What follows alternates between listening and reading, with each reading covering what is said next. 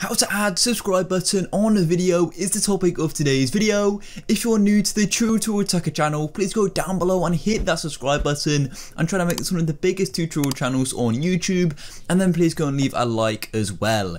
So in today's video, I'm showing you how to add like a little subscribe icon to your videos. It looks really cool, and it means you can gain more subscribers from the viewers who currently watch your videos. So if you are ready for this, make sure it's right till the end so you don't miss any single piece of information within this video, and let's jump straight into this. So the first thing you want to do is make sure you're on YouTube. As you can see, I'm just on my channel, TutorialTucker, but I'm on a second account so I can show you how to do this. As you can see, tutorial example is the channel I'm on. So the first thing you want to do is simply come to your YouTube studio and wait for it to load, and then once this is loaded, you've got two options. So from here, either you can go to your channel homepage by clicking on this, which says view channel on YouTube, or you can come up to your icon and click your channel. So for this, I'll just click on here, view channel on YouTube, wait for it to load, and now it's going to load your channel homepage. Now, as you can see, I've not branded this account at all. There's only a profile picture. I'd really recommend adding other features like a banner and, you know, explaining a bit more, adding more playlists, etc. But anyway, let's continue this tutorial. The next thing you then want to do is click customize channel. And now it's opening up another new tab, as you can see, and you've got these options here. So you've got layout, branding, and basic info. Now to add a subscribe button, you need to go to branding. Now what you want to do, you've got these three options here. So you've got profile picture, banner, and watermark. Now to get the subscribe icon inside of the video, you don't actually have to upload an image which is a subscribe icon. All you've got to do is add an image which is 150 pixels by 150 pixels. So you've got a few options of this as well. So the first option I'm going to show you is what I recommend is you can just upload your profile picture. As you can see, this is my profile picture. You can use any square image. And if you don't like this option, then I'll show you how to go and add an actual subscribe button, which looks like a subscribe button. It just depends on what you like. Both will show you the viewer an option to subscribe.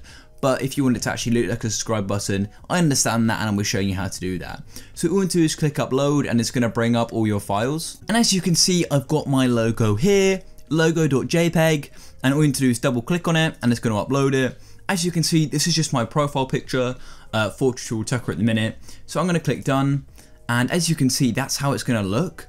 And then you can actually choose the display time. So if you want it to be with that sort of subscribe button, I recommend having an entire video.